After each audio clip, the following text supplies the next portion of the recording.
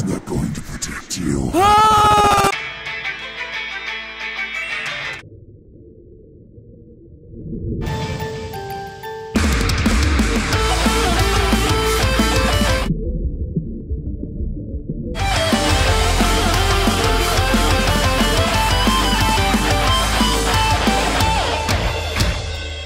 Hello, Internet! Welcome to Game Theory, the show that usually tries to encourage you to look at the world with both your mind and your eyes wide open. But not today, because I'm talking about Close Your Eyes. Hands down the scariest, or if not the scariest, the most WTF indie game I've played in 2018. Now, I've suffered through a lot of scary horror games that make you want to close your eyes, but this is actually the first one I've played where closing your eyes is an actual game mechanic. In fact, the first thing that you see when loading the game is an orientation welcoming you to the View Laboratory in the year 2057, teaching you how to blink. You learn to blink, you learn to walk, and then this happens.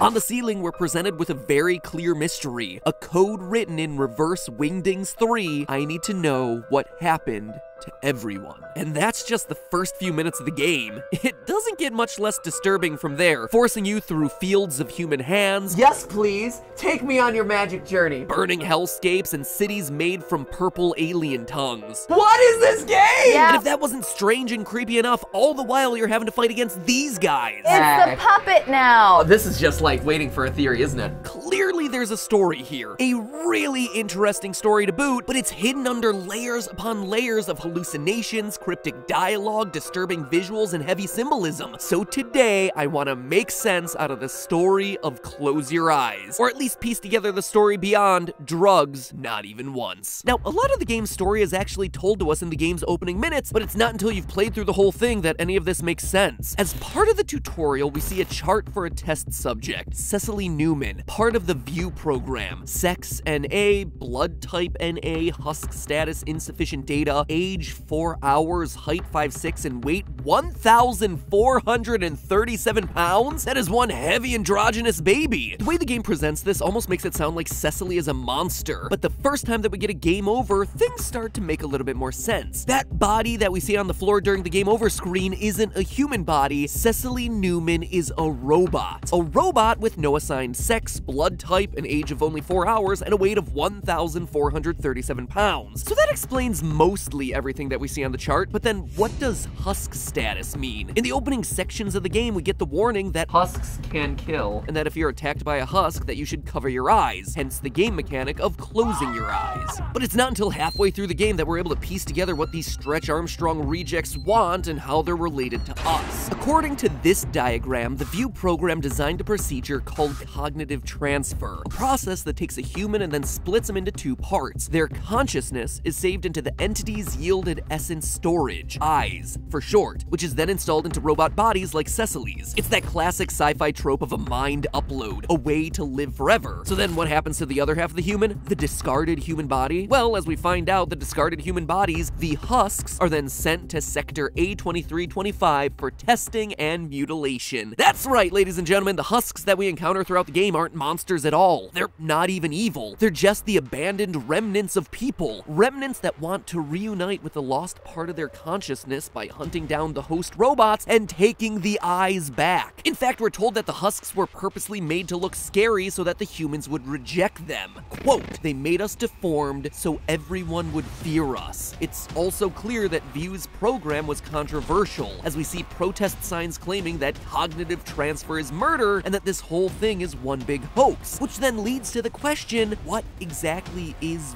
View? Is it a mega corporation? Is it a secret government program? The game doesn't really tell us directly, but we do get hints. We find out that View stands for Vitality and Identity Extraction for WWV. WWV, like what?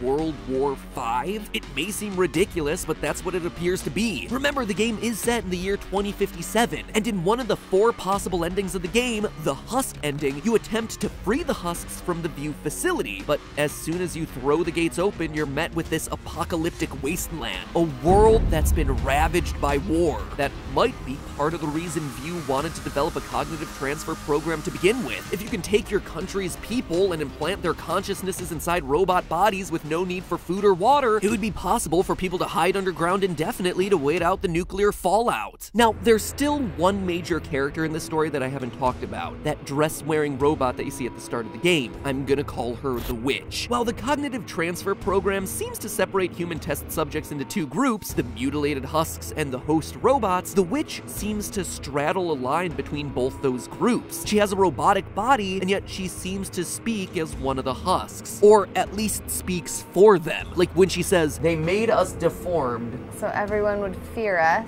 in one sequence, we see her commanding them like an army, and yet she seems to be on our side. Throughout the game, closing your eyes reveals clues sprinkled throughout the environment. Those clues are coming from her. As she says, Every time you close your eyes, I send these messages to help you. Oh, that's nice. so what, or more accurately, who is the Witch? During one of the more memorable and trippier sequences in the game, we follow a path through a field of hands. Human hands buried in the ground, the kind of hands that husks would have had prior to their mutilation, before seeing the Witch hovering over a lake. In order to create a path to the Witch, the player must retrieve two glowing, flaming essences from two statues. The statue on the right has the appearance of one of the host robots, like the body the player inhabits at the beginning of the game. The statue on the left has a face that resembles the Witch's face. By retrieving and uniting these two essences, the player opens up the path. These two statues and the flames that the player retrieves from each of them suggests the idea that an essence has been split across two bodies, the Witch's body and a host robot body. It's also a small detail that's easy to overlook, but each one possesses one of the green glowing eyes. One holds the right eye and the other holds the left eye. This split essence imagery starts to make even more sense when you consider it in the context of one of the game's endings, the recollection ending.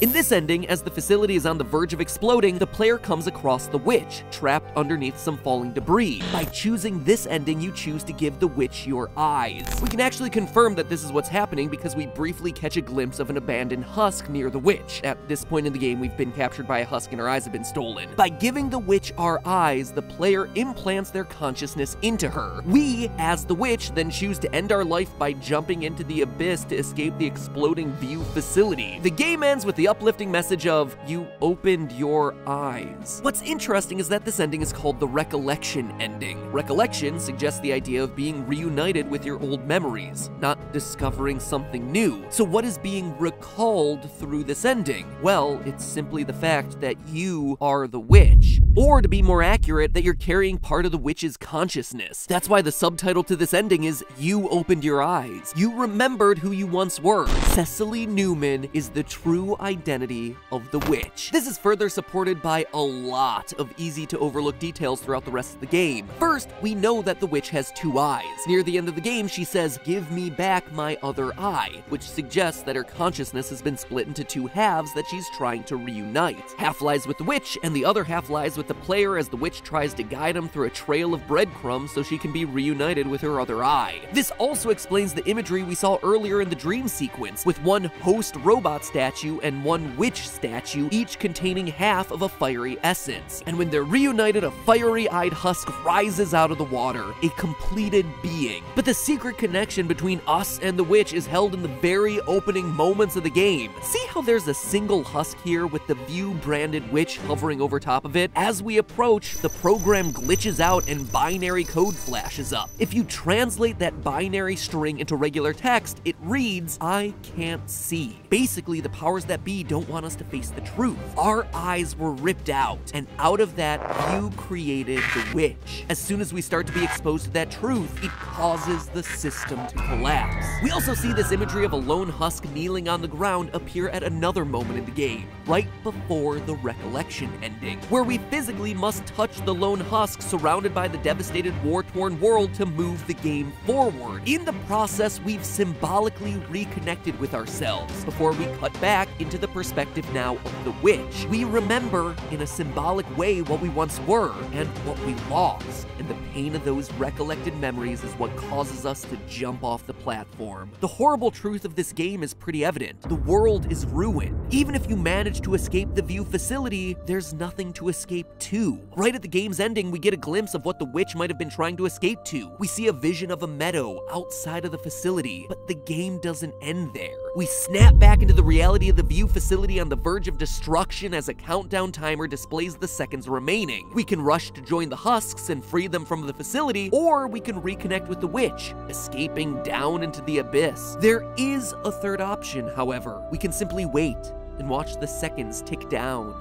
until at last the facility explodes, killing everyone, the husks, the witch, and us. The game calls this the best ending. Everyone closed their eyes. It seems like a grim note to end on, but in a way, it seems like it might truly be the best ending. The husks are able to find release in death rather than having their eyes open to the terrifying reality of a ruined apocalyptic world. Cecily the witch is able to rest forever, not having to recollect the painful memories of her own creation, and the player can rest, knowing that the horrors of the view facility have all been completely destroyed. Normally, we think about opening our eyes as a good thing. We want to seek knowledge and understanding. We want to be enlightened about the world around us. We want to know the truth. And the game starts itself with a very clear mystery, that code on the ceiling saying, I need to know what happened to everyone. However, in Close Your Eyes, the best ending is the one in which everyone keeps their eyes closed. As the adage goes, ignorance is bliss. And while it's not an adage I often agree with, when it comes to a hopeless situation in a permanently ruined world, perhaps it is truly best to remain in the dark, blind to the misery and horrors that exist outside. Perhaps the best thing you can do in those sorts of situations is exactly what the game's title tells you. Close your eyes. And that is perhaps the scariest part of this whole game.